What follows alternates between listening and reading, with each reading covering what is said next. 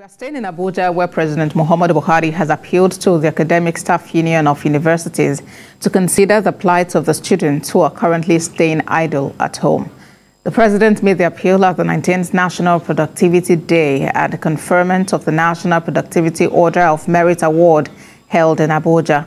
The president equally urged students in public tertiary institutions to exercise patience as the federal government is striving to address the nagging issues in the nation's university system within the ambit of available resources.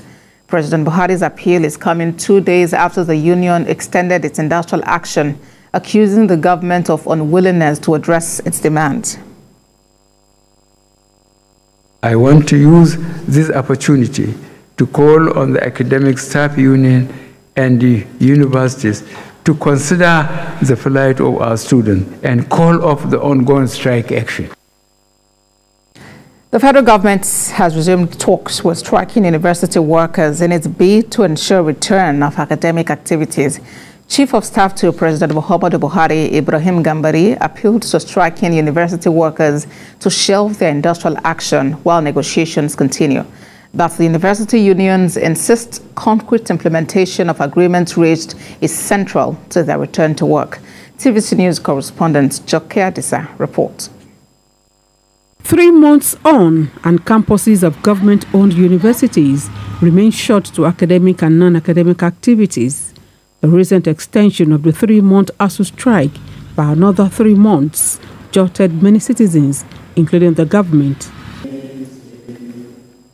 This meeting is at the behest of President Muhammadu Buhari, who expressed concerns about the continued lull across public universities. The Chief of Staff to the President leads these resumed talks, and his only appeal is for the unions to sheath their swords. Because our students belong in the classrooms, not at home during the educational calendar year. Our professors belong in the classroom and in the research laboratories. The Nigerian Interreligious Council, NIREC, is also represented at this meeting. It's important once more to plead, to call on our comrades, our colleagues, to see to the suspension of this strike while this negotiation continue. We have spoken loud and clear. We know that for us to have peace in Nigeria, we cannot leave your situation as it is. For the union leaders, the government has over the years failed to exhibit the willpower to keep to signed agreements. We are the ones suffering on where we are on this strike. Our children at home, I have 6 people in the universities. Our children at home, we are not getting salary, but we have decided we will manage it. If we need driving taxi. The only thing that has been done since we started, instead of arresting the issue and solving the problem, and the student goes back to work, we stop our salary. Level where we are is beyond rhetorics now. It's implementation. The leadership of the organized labor also add its voice to the prompt resolution of all issues in dispute.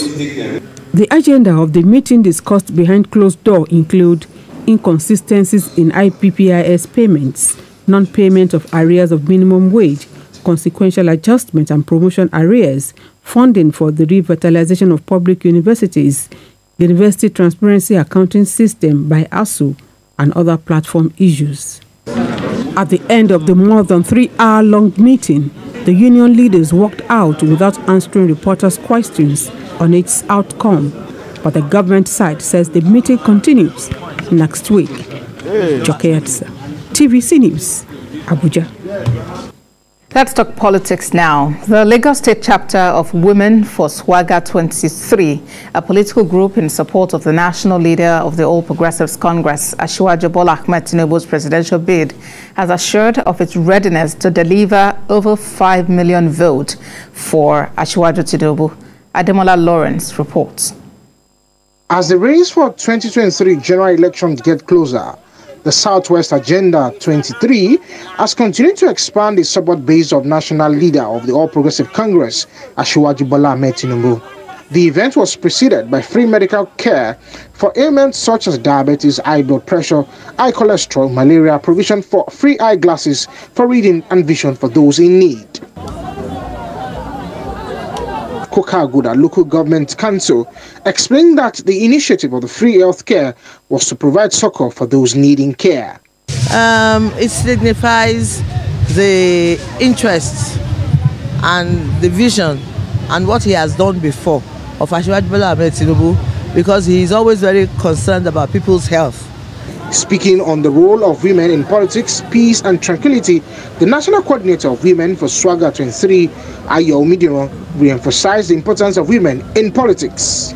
We believe that before the next election, we would have taken concrete steps to ensure that we have more women participating in elective positions.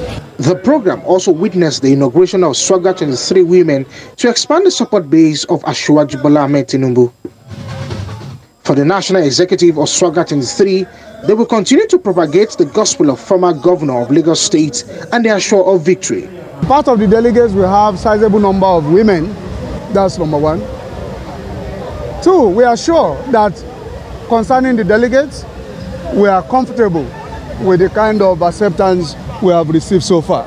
There's been a provision for consensus, but we don't believe in consensus as Swagger. We believe in one man, one vote. So we are expecting either all-card carry members election or delegate election. Contestants that Asiwaju Bola Ahmed Tinubu has moved far ahead of every other person in the pack.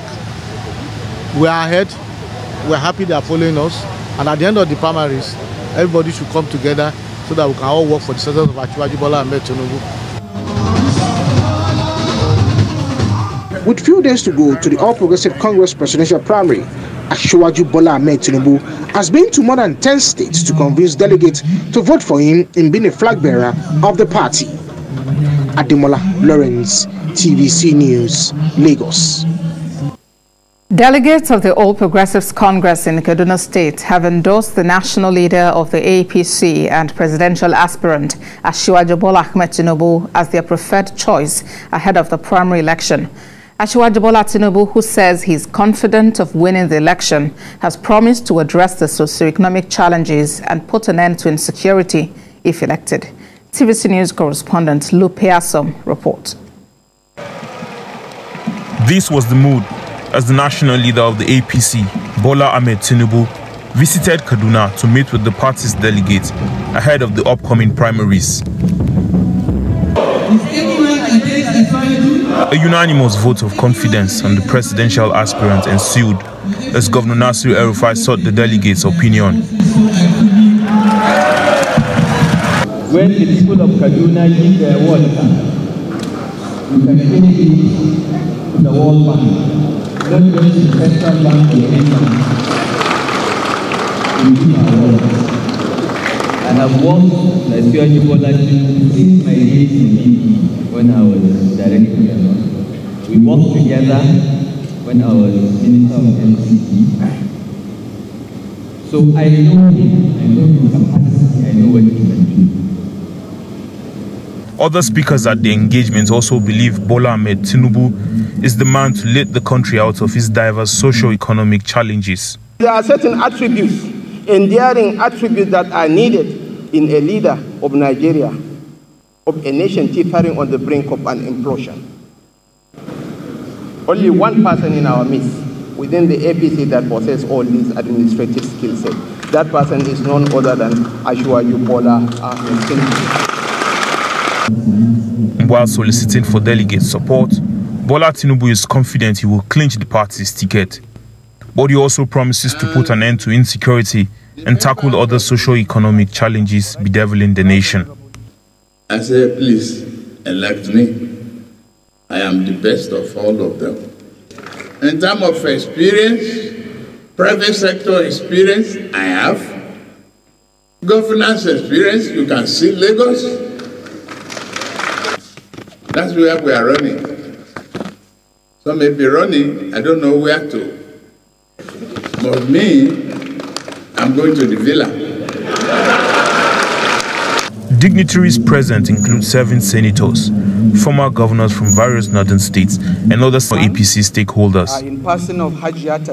With Bola Tinubu, they are sure the APC will retain its position as the leading party in Nigeria come 2023.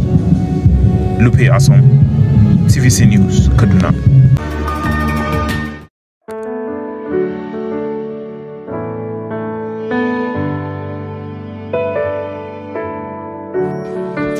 Avenue.